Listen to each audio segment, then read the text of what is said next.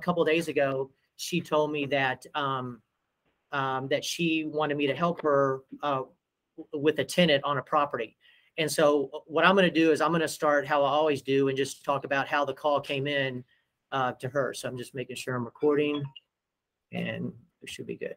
Okay, so so the call came into this agent, and it was a Op City lead. So when the call came in, and let's just say it was me, the way she did it is the way I trained her. She goes, "Hey, this is Doug with DHS Realty. Hey, this is Op City. We have Susie Smith on the other line. She wants to look at 1121 Independence Trail.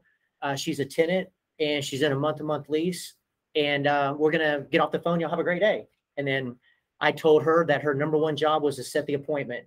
And so what she said is, absolutely. Hey, Susie, 1121 Independence, when do you want to look at it?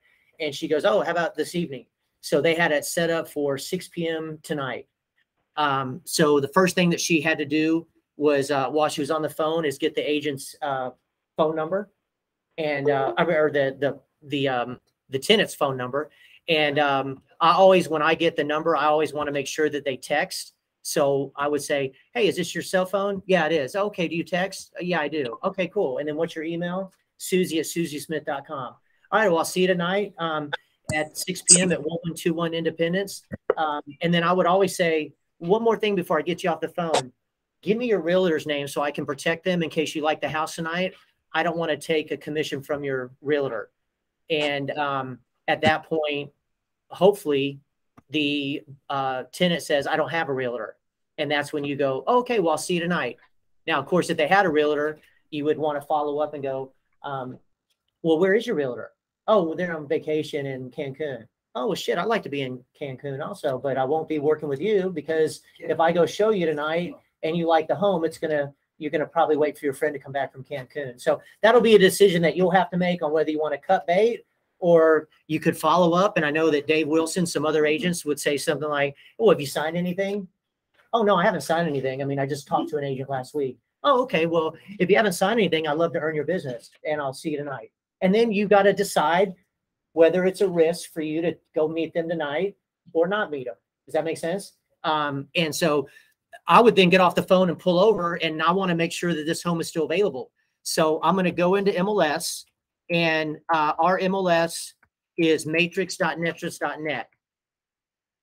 So you'll see up here once it logs in, but I will show you that, this is the website that I've told y'all you should, in my opinion, you should put on your phone, and you save it as a website, and it's matrix.netrus.net. So once you log in, you're going to get these 14 boxes. And I always like to say it like that. There's 7 on top of 7. And once you get the 7 on top of 7, you hit the left-hand corner. It says Matrix Netrus. And then this screen opens up. And this screen opens up because we've kind of simplified it for training purposes. And everybody has, basically, with some exceptions, the same screen. You can always add things to it. But when I say I've cleaned up your MLS, it's so that whenever I'm talking to you, I know that when you log in, these are your 3 screens. So the first thing I would do, knowing that I have the address that Op City has sent me, I want to find it as quick as possible. And all I'm going to do in this middle box, I'm going to go right here and go 1121. And then the street is Independence. And let's just say that I don't know how to spell Independence, but I know it starts with an I-N. That's all I need. So I-N, or just an I, would be good enough. You hit enter, and it's going to go back to 2003, and it's going to pull up any homes that start with 1121 Independence. Okay. And you can see that it's the second one down. Now, if this was real life, this property's pending. And so I'm not even going to waste my time showing it tonight. But for training purposes, we're going to act like right there it says active.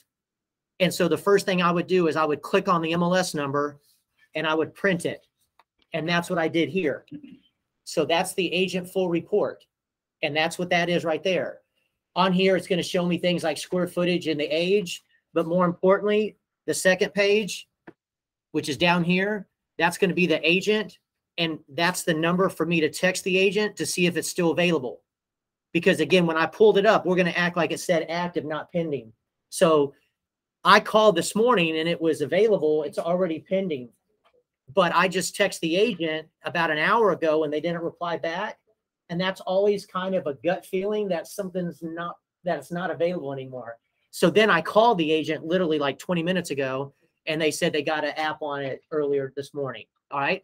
But that's how you would always find out, because you don't want to show this buyer tenant tonight if the home is not available. A lot of people want to know, where does it show what you get paid on a lease? And it's going to be right here. It says BAC 25%. BAC stands for buyer agent commission. And on a sale, it's usually going to say 3% there. 25% means 25% of that price. So what's that, $500 or something like that? I can't even do math well. Is that $450? I think it is. All right, but here's the news. If it was $450, there's only $50 that comes out. So that's at our company, only $50 comes out for leases. So again, what you're trying to do is work this lead, because they could have turned into a buyer. And so basically you're going to make $450 for $50 comes out. There's no splits. And then you pour into them over the course of a year and try to get them with a lender that's going to help them on a credit issue. And they become a buyer. I mean, that's the whole goal of real estate, is to build relationships. I don't even want to work with these people if they hate me and this is going to be the only transaction, because then I kind of did lose money. And so I'm going to tell them and remind them, like, hey, just, Laura, like, I normally get 50% of the first month's rent. And on this one, I'm getting, 25%. And I've shown you about, 10 homes. I've already spent this money in gas, with gas at $8 a gallon.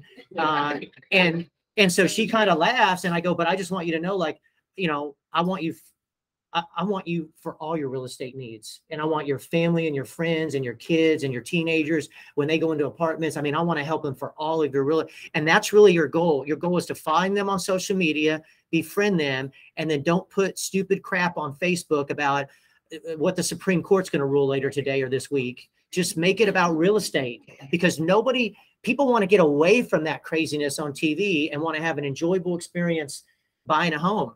Or renting one. Okay. All right. So I've texted this agent, let's just say hypothetically, and he goes, yes, it's available. The next thing I need to do is scroll to the bottom of it, and it's going to say how to make an appointment. And it says to call the agent. And I text. So I texted this agent, hey, I'd like to show your home tonight, 6 p.m. And then I'm waiting for a response. Right here, it says, please contact showing time. And I did that this morning as part of my training for y'all. And showing time says, we don't even have the property. You need to text the agent. So this is an agent that has conflicting information where it is to make an appointment. So instead of texting me and going, hey, what do I do? Just act like I was dead or you were a Marine. You'd figure it out. And what you would do is you go, damn it, I'm going to first text the agent, and then I'm going to call CSS. And by God, one of those two is going to have an answer for me. And that's what happened is I first called CSS because it said that, and they said, you need to contact the agent. We don't have the property. And then I called the agent, and he said that it got a lease on it, but we're going to act like it's still available. All right. So I made the appointment. And then what I do is I always bring the agent full report, and I always bring the tax roll, even on a lease, because I just want to know that if they like it, I just want to know that I have some information about who the landlord is. And then before I go meet them, I want to do a CMA of rentals. And so what I like to do is I like to copy and paste the subdivision, which is right there. And this is just the way I do it. I'm going to go up here to, and then I always want to know the city and everything. I'm going to go up here to search, and I'm going to go down to residential lease. And it's going to bring me into our residential lease search for a buyer, because if you can see on the left, it says active only. But what I want to do is a CMA of lease properties. So I'm going to skip coming soon, and I'm going to mark these next three. I'm going to miss canceled and expired. I'm going to pick pending and closed. I'm going to change it to go back 180 days. And then I'm going to go to subdivision, and I'm going to paste it. Now, I didn't complete the whole subdivision name, but if I hit the Shift and 8 key, that asterisk basically wildcards that name. So any subdivision with Trail Woo will pull up. but that might be a pretty common subdivision name. So then I want to go over to the city and make sure that I get the right city. So as soon as I typed in Grand PR, I then need to click Grand Prairie, and you can see that 11 went to 9. And then I'm going to hit results. And when I hit results, I'm going to get a single list of all the properties. And I want this quick CMA right here to be highlighted. So all I'm going to do is check mark above the 1. I'm going to hit quick CMA. And do you have a, oh, okay. I want to make sure everybody has a chair if they need it. And then what's going to happen is a CMA is going to print. And that's super cool because you don't really have to do a whole lot. You just print, and it's just some more information that you can give to the client, because what you're trying to do is you're trying to lead with value when you meet them. So I would make sure I know where the property's at. And if I was going to meet them at 6 p.m., I would meet them. I'd be there about 5:30 because I get places really early. I'd be out front. I've already left them a couple video messages. I've sent them my electronic business card through Popple, and I've tried to find them on social media. So basically, when Laura pulls up behind me, I'm going to have everything like this. And I basically would be wearing what I'm wearing now. Blue jeans is fine. Some khaki shorts. It's summer. I mean, you're going to sweat your ass off if you dress in a suit and a cowboy hat. So just, you know, you don't, it depends. Everybody's different. I mean, I know Dave dresses like he does now, and Dave's one of our top producers. So everybody's different. You fit your own personality. So I get out of the car, and I swear to God, it'd be something like this. I'd be, hey, I'm Doug with DHS Realty. It's nice to meet you. Just a little packing on myself, and let's go look at the house. And so as we're walking up, I'm going to say what the backyard faces, because I care about that even if it's a lease, because I know that it's about to get really hot in the next few months. And so I want him to have a comfortable time when he leases the house for a year. So as we're walking up, I'm going to go, hey, just so you know, Mohammed, the backyard faces due east, so there'll be a lot of shade in the summer. And he'll say, most likely, I've never heard that before. And I'll say, well, we have a lot of sun in the summer, and we have a southeasterly breeze. And so you want the backyard to have some eastern exposure. And he goes, my God, I've never heard that before. I'm from California. We love the sun. And I go, yeah, well, in California, you want your backyard to face west because it's facing an ocean. And when the sun sets on the ocean, there's an automatic breeze, but we don't have that ocean here. So then when we walk in the house, I'm going to say, this is a graphic on the property. You know, you can take a look at that. And he might say, what do you think about the price? And I'll say, well, this is CMA. And I give him this. I'm not afraid to give out information to somebody. I want to lead with trust, and I want to believe that he's going to want to work with me. Hey, Casey. Casey just passed her test today, or not, but got her license today. So anyways, I would leave it with it. And I might see the garage and see the sprinkler on the wall. And I might also tell him that, hey, it's got a sprinkler. So, you know, that's good. And he might say, well, I'm a tenant. I don't want to water the lawn. And you go, well, it's not really to water the lawn. It's because we have a lot of clay and caliche in the soil. And I'll also do this. In Texas, our house moves. So we just want it to move together. And that's why we have a sprinkler in the garage. So most likely part of the lease conditions will be that you need to water your foundation every 3 days, usually in the evening. So I'm going to give him that. And then he might look at me and say, I really like the house. What would be the next step? That's when I'm going to text the agent again to make sure it's still available, because I texted the agent before I showed it, but they could have got a lease app on it while I was showing it. So the only way that you know that home's available, whether it's a buy or a lease, is to text the agent whose name is on the sign. All right. So I'll tell them, I'll say, hey, why don't you give me about 40 minutes and I'll start sending you some documents. Let me do some checking to make sure it's still available. And then I'll say, hey, if you have a second, let me just show you this packet. And then what I do, and this is just kind of what I've always done, this is my originals, and I have the title company make me 10 copies, and I get them stapled. I put them in the back of my car. I mean, they're not like anything special. It says generically tax guide on the front. When you open it, it's got a resume. It's got a bio. And my son, he's 20, and I did a little bio for him. He got in some trouble in high school and went to like a camp to rehab some drug use. And he knows that I use this as an example for some people in here, because not that y'all have drug use, but that you might not have a history of being in real estate, but you do have to have something that establishes a rapport with people instead of just a packet that has nothing about you. So I did this one night for 5 minutes. It just says, Mitchell Gardner grew up in the North Dallas area with real estate as a backdrop to his years in high school. He absorbed the DFW real estate market by listening and watching his stepdad of 13 years work with buyers, sellers, landlords, and tenants. After graduating high school in 2020, Mitchell was accepted into Texas Tech University. As much as college was an option, Mitchell was drawn to the real estate industry. So after high school, Mitch traveled to Arkansas and Louisiana, working in the residential industry construction side. He always yearned to get back into real estate, and he got his license and joined his stepdad, blah, blah, blah. What it didn't say is that he was doing construction part of a rehab camp. So you got to paint your story. You own it. It's not anybody else's. Don't lie. But, you know, but again, the whole goal is that when I give Muhammad this, and I already talked to him, I asked him what he did in high school. He said he started a chess club, and I play chess. And now I don't have in here that I play chess, but you should. Because if I opened it and I just watched the Queen's game or whatever that was on Netflix a few months ago, yeah, I would say, oh my God, I watched the Queen's game. Is that what it's called? Queen's Gambit. Yeah, Queen's Gambit. And I was like, that was crazy. And I mean, just like that, I'm going to be his agent. Yeah. Just that one comment like that. So anyways, all right. So now I go back to whatever you're comfortable with. I do everything on my phone, but you can go back to your house. You can go to any place with Wi-Fi. Your phone doesn't even need Wi-Fi to do what I'm about to do, but I'm going to do it on the computer.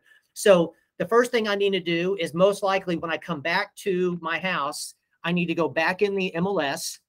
And when I go back in the MLS, of course, the screen will be, you know, it won't be where I was in the beginning when I just printed what I printed. So I just want to do one more, like this will be the screen that opens up. And your goal is you want to print that agent full report. So again, you're going to already have the address and you're going to go one more time. And this is just to make sure everybody understands how friggin' simple this is. 1121 is the street number. All I know is Independence starts with an I. I hit enter and it's going to pull up everything from 2003 to today that starts with the 1121 and an I. There it is. And again, all you do is click on the MLS number. That's called the agent full report. Right above it, the picture, you see this tab. It says tax. You click on it. That's the tax roll. You go back to the listing page. And this clock right here, if you ever click on it, that's the history of the home since 2003.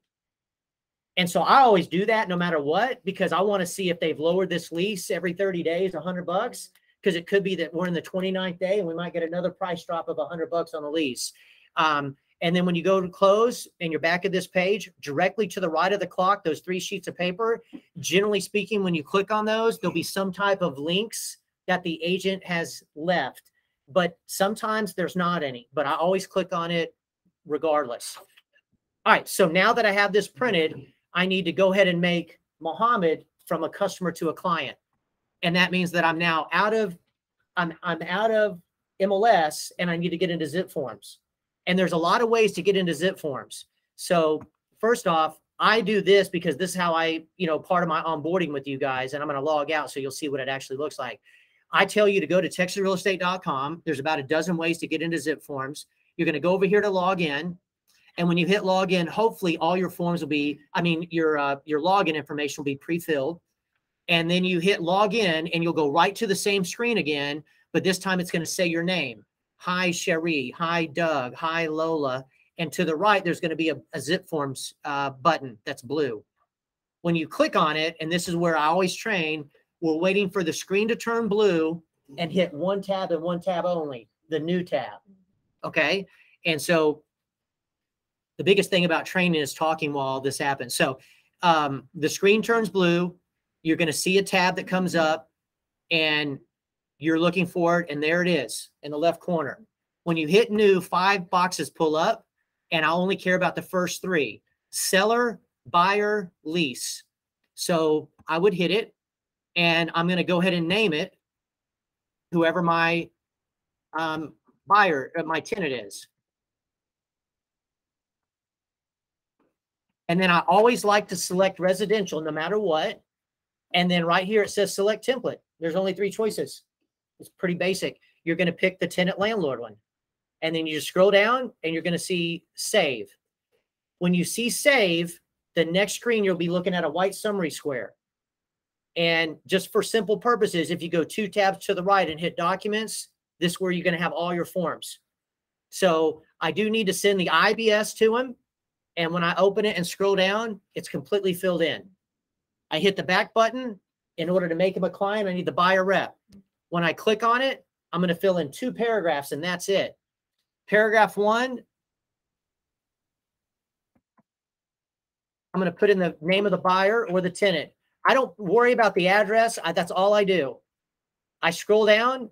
Most likely you're going to have either DFW in the state of Texas, or if you're, you know, we're in the host state. Agents, I've done their templates in Houston, says Houston and surrounding areas. All you're going to do is click on this first blank in paragraph 4. I'm going to meet them tonight at 6. And I'm going to go to the second blank, and I'm going to go probably a month out because it's a tenant. And I'm going to pick the 29th. I'm going to hit save. The rest of this form is done. So I'm going to scroll down to show you, but I've already got intermediary marked.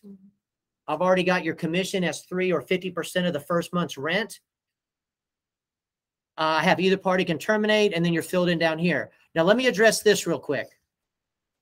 Now, we already know that this lease is paying how much? 25, but I can see there that I'm asking for 50. So this is where it's going to be a judgment call on your part. When I send it to Laura, she might look at it and go, hey, what is this paragraph 11 about? Like, I didn't know I have to pay you anything. The whole reason I'm using you is you told me that you were going to get paid by the landlord. Well, I probably will go in and change that and delete it. And that means that either I'm going to do this, or I'm just going to delete the whole paragraph. And the reason I say that, and let me explain, is because she ain't going to work with you if you keep the 50% in there. And if you say, well, my commission's 50%, I'm getting 25 from the landlord, I want you to pay me 25. She could say yes, but most likely she's going to say, that's all right, I'll pass. And now you have to do some economics in your own life and go, is she worth $450 to have her? She's, you know, young, average buyer and tenant moves every, you know, well, on a tenant, she's going to be moving almost yearly. But every buyer moves every 5 to 7 years. So that means that over the course of a 30, or like in Daniel's case, he could be licensed for 70 years. He's 18 years old. I mean, you're talking about somebody that she's like a payout on an annuity, you know, on a regular basis if she pours into him, or he pours into her. So anyways, that's why I'm saying that by default, if you were hung over, it's going to say 3 and 50. Good question. Yeah. Can I put for MLS there? Sure. Yeah. I mean, the MLS in our area dictates your commission. So yeah, I mean, this is just templated in case you're hung over and you just forget how to fill it out. You really only have to fill in 2 paragraphs. But yeah, you can make it blank, because there's a lot of buyers that won't want that in there. I'll be straight up. And I was telling you, and I mean, I've said this in my class I taught, it's about 2 months ago. I had a guy named Nevin Talley that called me on a Wednesday. And he said, I just got off the phone with another agent. It's between you and her. I'm coming in from San Diego Saturday. I want to look at some builders. You're helping a buyer friend of mine right now, and he recommended you. I want to look at a builder in his subdivision, but I'm probably leaning towards you because the agent I just got off the phone with says she won't even meet me unless I sign a buyer rep right now. And he goes, I've never even met her. And I go, well, what's your take on a buyer rep? Because it's always good to like ask the person, like, well, what do you believe on a buyer rep? And he goes, well, my dad's been a realtor in LA for 60 years and he's never had anybody sign a buyer rep. And he said, son, don't sign a buyer rep. If they won't work with you, then don't work with them, but you'll find somebody that will. And so I told him that it would be in his best interest to sign a buyer rep, but that it's America. And I've said that my whole life. I go, it's America. I'll meet you this weekend. I'm going to reiterate that you should sign it because it protects you against me more than it protects me against you. But at the end of the day, if you decline to sign it a few times and I keep a copy of those records, I'll be happy to represent you. And I met him and he went under contract and it was not an issue. He fell in love with me and his girlfriend. And we were actually in a builder, and the on-site rep was from California. And I mentioned the thing about the backyard and did this. And she said in front of them, I wish my realtor would have told me that 5 years ago when I moved here, because our backyard faces due west and it's friggin' brutal in the summer. So you got to use common sense, knowing that people are going to go ahead, Lola. I'm gonna add something that's gonna be easier for you. I just learned this in my brokerage class, and I also learned it in my GRI class. If that buyer's rep is not signed, by default, you represent the seller. So legally, you can't really give any information to a customer or a potential client about that house. That's right. So you can go show them a lease, but if they say, "Hey, does this work?" Like, you're really not supposed to say anything because you represent the landlord or It's a sub-agency. right. So that's a good way to explain to them, like, "Hey, look, I really want to help you. I really want to advocate for you, but if you don't sign this, I represent the seller, and legally, I'm not supposed to give you any information because we have access to everything about the seller, so we can make it good for the buyer or bad. But when you sign that buyer's rep, it's all for the good for that client. So just keep that in mind." Absolutely. Yep. And that's a good way to approach it. And you can say just what she said also, the goal is in Texas is to always be a client. And when you don't sign it, you're a customer. And it's like, I always say, like dating, it's like we're dating, I should be honest with you and fair, but I don't owe you nothing. Right. And you want to be the wife or the husband or the spouse. And there's a fidelity involved. All right. So now let's say that now I want to probably DocuSign it or some form electronically. I want to send it to Laura. So we've already got the IBS. I didn't really have to open it. That was pre-filled. The buyer rep, we opened it. We filled in 2 paragraphs. So either one of them, I'm going to open. And when I open it, I'm just going to hit e-sign in the left corner. It's right there. And really, you don't have to do much here. By default, this Digital Ink 2.0 is pretty good. All you're going to do is select this little link that says select documents to include. And if you scroll down, it's got every form that's there. And all you're going to do is check mark the IBS and hit close. And then you just verify that those are your forms and you just hit next. It's pretty basic. You just follow forward. Let's say that it's Laura by herself. I'm going to check mark her name and watch, it won't let me. And when it won't let me, it tells you what I need to do in order to be able to check mark it. So if I just type in an email, then it will let me check mark her. Does that make sense? So it's kind of cool because when I'm on the phone with you, I'll say, go ahead and check mark the person. And you'll go, oh, it won't let me. And I go, I know it won't let you, but it'll tell you why it won't let you. And then once you do that it says it, needs to be filled in, then you go back and check mark it. Then you hit close and there she is right there. And you just hit next. And when you hit, if you put the client's email address in the buyer's rep, you won't have to fill in that box. The reason why that box is empty is because you didn't put an email address. I just put the name? Yeah. Perfect. I didn't know that. Yeah. So that's good to know. Yeah, if you leave out the phone number and email, then the only thing that will populate is their name. Laura. All right, good to know. I'll do that from now on. All right, so here we are at the form. And again, back when you fill it out, go ahead and put the buyer's email there. And then you just hit next and send. And it just went off to them. And then you're going to follow up. Hey, Laura, I just want to let you know I sent you some forms. It just kind of formalized. I'm going to be your advocate, that I'm going to be in the trenches with you. Oh, okay, I got it. What do I do? I just open it. It'll kind of walk you through initially. If you'll text me when you've signed, then I'll get it back. And the next thing I'm going to do is send you a TAR application to fill in, and I'll text you when I've sent that. So what you'll do is you'll go back into Zip Forms, and you'll hit the back button, and you'll get back to your forms. And you just got to kind of scroll around. All of the forms that you possibly need are right here for both a tenant and a landlord. And you're looking for a lease application. So you just kind of go left to right. And as you keep looking, you're going to see right here that it says lease application. And when you open it, and again, this is just me, and I am going to, just to make it simple, you're going to send this as a PDF. What I would do is actually send this to yourself and keep it on your phone, because you can just send it always to a tenant and get them to start filling it out on their own. But right here, you're going to hit send, email, and 2 screens pop up. And you're going to red X out of the first screen. And on the only screen left, you're going to type in Laura's email. And in the subject line, I just like to put print, fill out, and scan back to me as a PDF. You're going to hit send, and it's going to ask you what you're going to send it through. And you're going to pick your Gmail or whatever your account is. And once you pick it, it's about to say it's been sent successfully. Now, you then need to text the tenant back and make sure they got it. It didn't go to junk or spam. They're going to print it, fill it out, scan it back to you. You're going to forward it to the listing agent whose name is on the second page of the agent full report. And then recently I've seen more landlord agents not want the app fee until they've accepted the client. But about 5 years ago, they wanted the app fee with the application. So you just want to ask like, hey, did you want the app fee now or do you want it later? And if they want it now, then ask them, is there an alternate way other than driving over with a check? I mean, there's some old geezers in real estate that are like 90. And I mean, last week an agent, was it you? You text me and you're like, somebody wants an actual physical check for the app fee.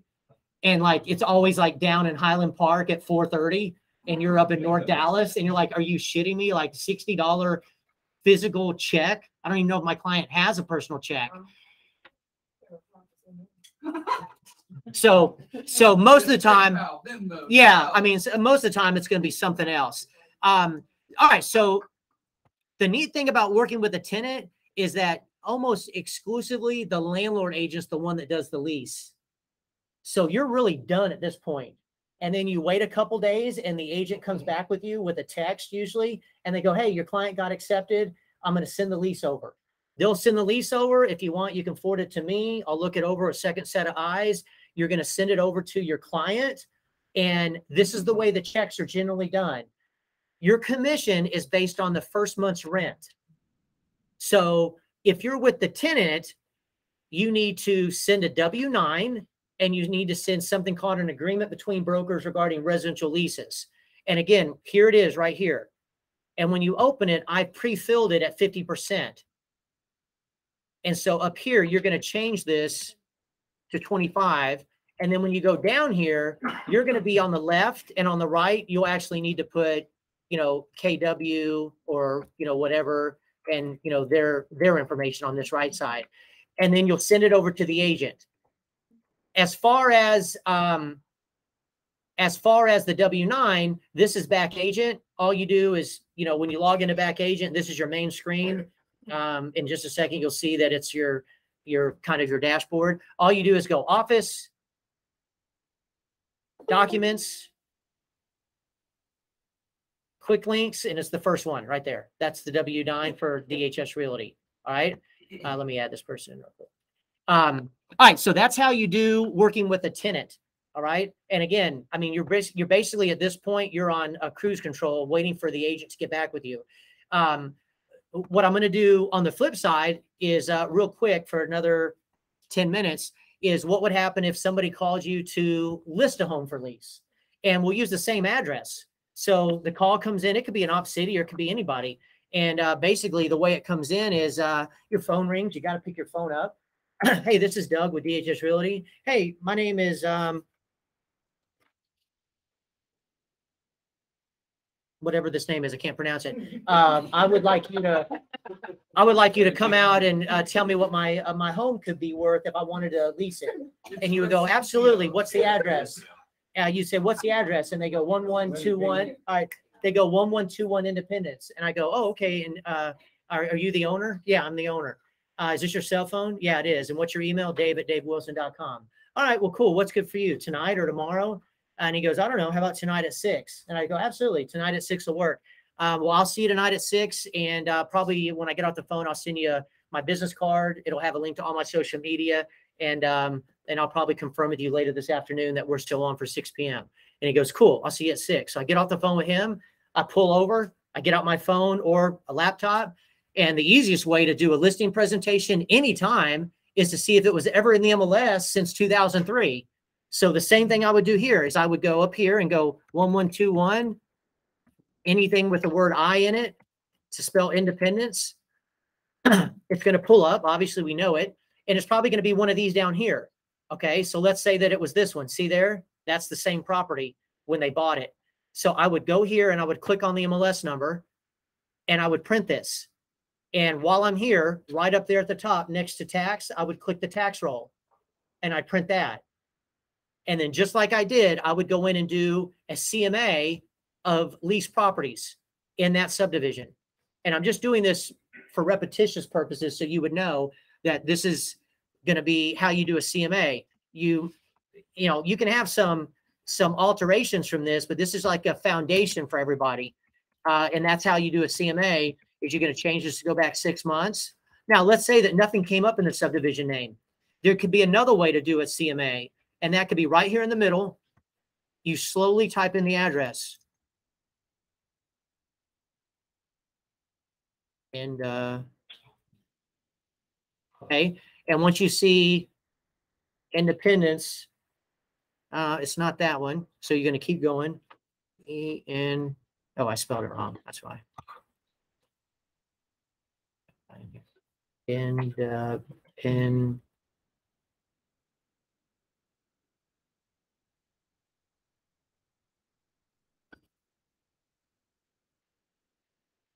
okay, see how I did that? And there it is. So I select it. And then over here, you don't have to use what's in the drop down. So let's say that I wanted to do 4 miles. So I just pull 4 miles of homes from this address in a radius, and there's 176. That's way too many.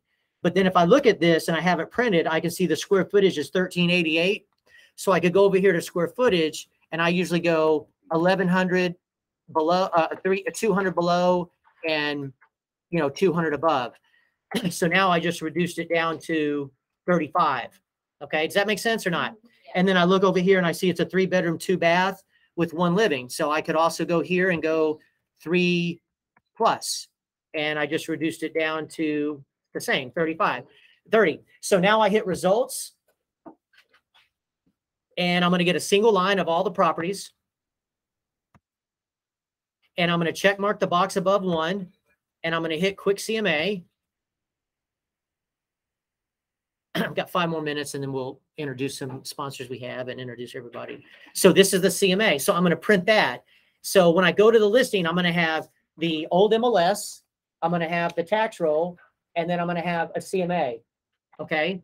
And so I'm done with MLS, but now I need to get the listing presentation for for the landlord. And the difference between working with a landlord seller and a buyer tenant is a buyer tenant, we use DocuSign, but a landlord seller, I would recommend that we print, because part of closing is at the house. All right. So we already know how we log in, and we know that we're going to, we know that it's going to say, hi, your name. You're going to hit zip forms and the screen turns blue. So now we're doing a listing presentation for lease. Once the screen turns blue, it's the same protocol. You're going to hit the new tab. And you should know that when you hit the new tab, that 5 boxes pull up. And after the 5 boxes pull up, that we're going to still hit the 3rd box. And let's say that the landlord's name is Dave. And we're going to select the dot next to residential. And down here, the template will either say landlord, or it'll be the same template for both.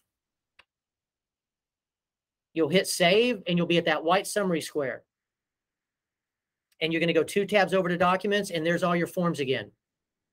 Is everybody with me so far? All right, we're almost done. 3 more minutes.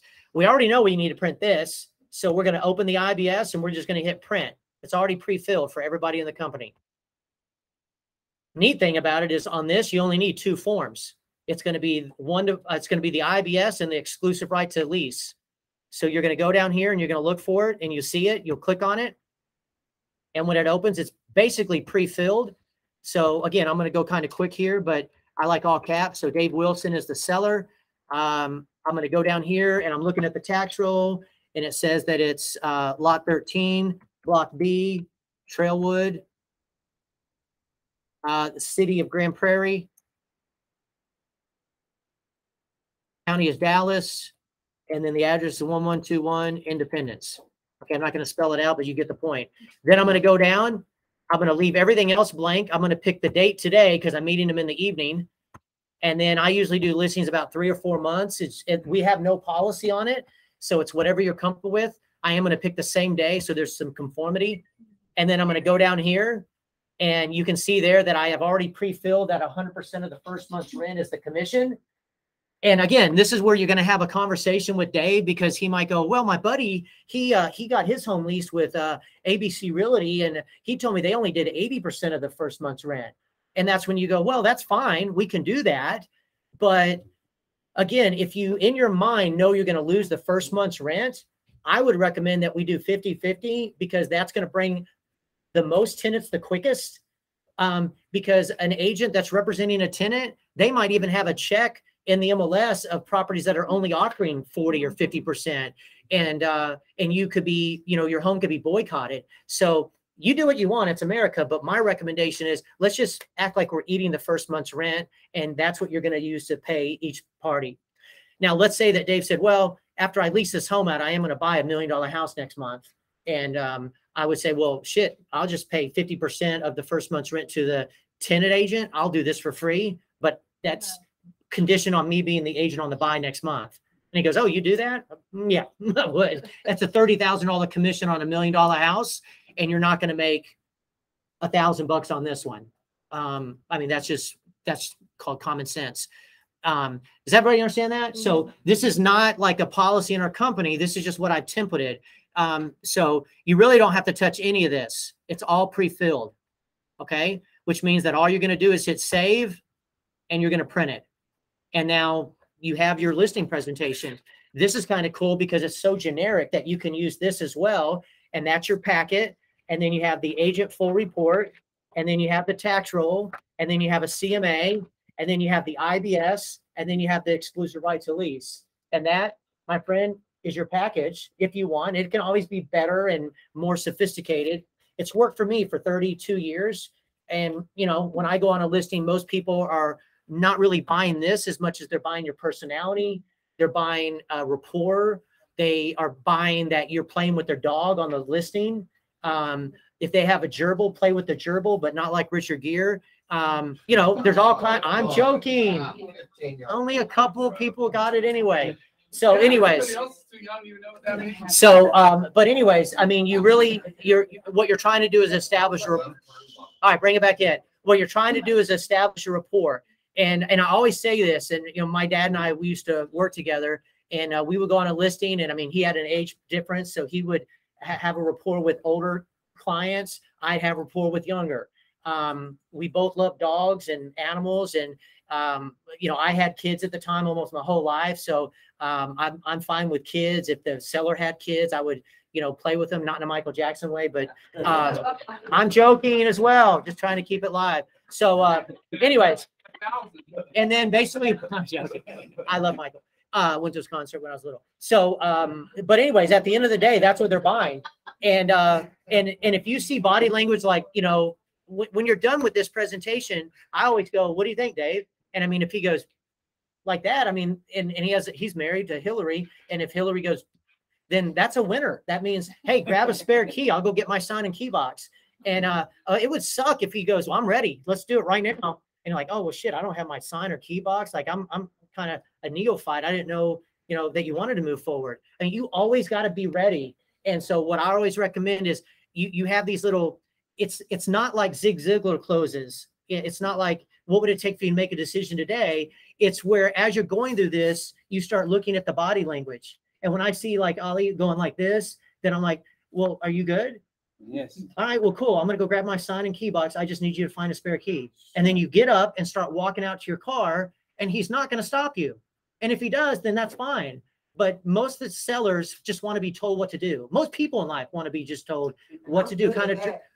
And so you get the sign, you get the key, you get the key box on. And one thing that I'm a big fan about, and we're kind of done with the training, but one thing that I'm a really big fan about is the key box you put on a door, even for lease, should be electronic Supra.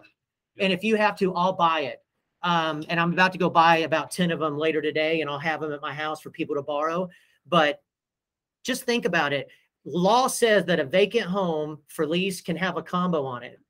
And a lot of agents put combos on vacant lease properties because it's a combo is what, $10 at Home Depot. Of course, the code is 0000, and most agents are too stupid to go change it. So now you put a 0000 combo on a vacant home that somebody can open it, light a match, throw it in, close the door, and you just had a whole house burned down. So no loss of life, but still that's going to come back on the brokerage, and it's going to come back on you.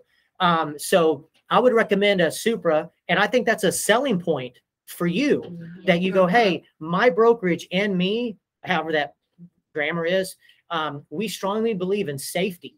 And so we are adamant that we use electronic key box. Now, are you interviewing other brokers? Oh yeah, I've got a couple tomorrow. Well, I would just, you know, demand nothing less than electronic device on your front door, because we're in a time where, you know, people are needing drugs and money. And, you know, let's say that Dave had a hip replacement. He got Oxy as a prescription. He probably took half a pill the first day. And then he said, yeah, I don't even need that. And so he put all those unused bills up in his medicine cabinet.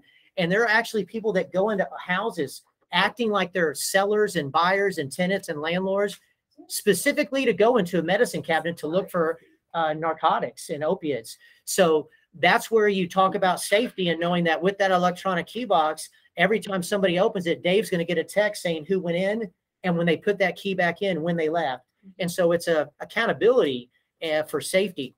Also, if your clients are still in the house and they're vacating for people to come look at it, whenever they come back, tell them to check all the windows, make sure that they're locked, because people will unlock a window in order to come back later and break in. So seriously, just inform your